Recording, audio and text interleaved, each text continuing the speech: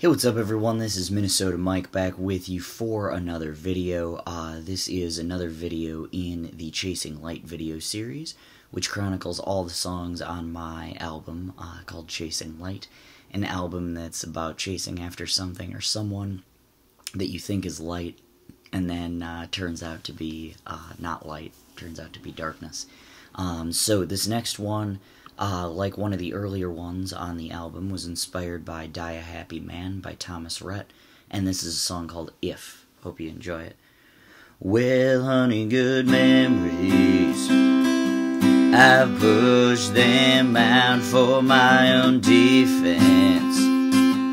I now must doubt that there was ever something between you and me. I hate to do it, but I must break free.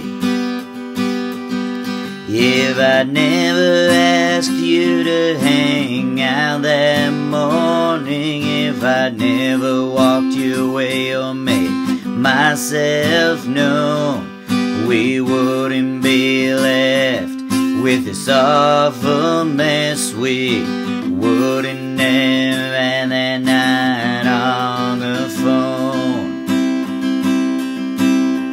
My first Valentine's with a female was a dream come true, and not a tall tale. Now it all means nothing. You threw it away. Now I must forget that wonderful day. If I'd never asked you to hang out that morning, if I'd never walked your way or made myself known, we wouldn't be left with this awful mess. We wouldn't have had that night on the phone. Was it crazy to think after that weekend in Memphis that things were gonna come down the road? You loved me for a while, that always made me smile. Now the memories must be stowed.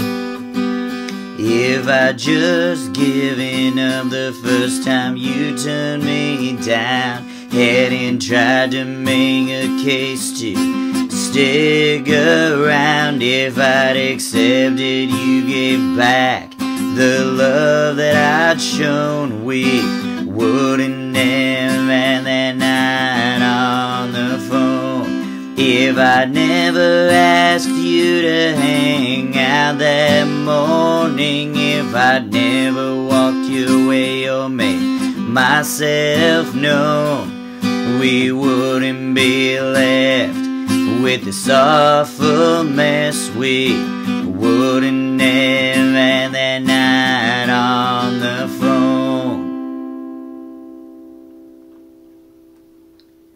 Alright, and that was If off of my album and video series called Chasing Light.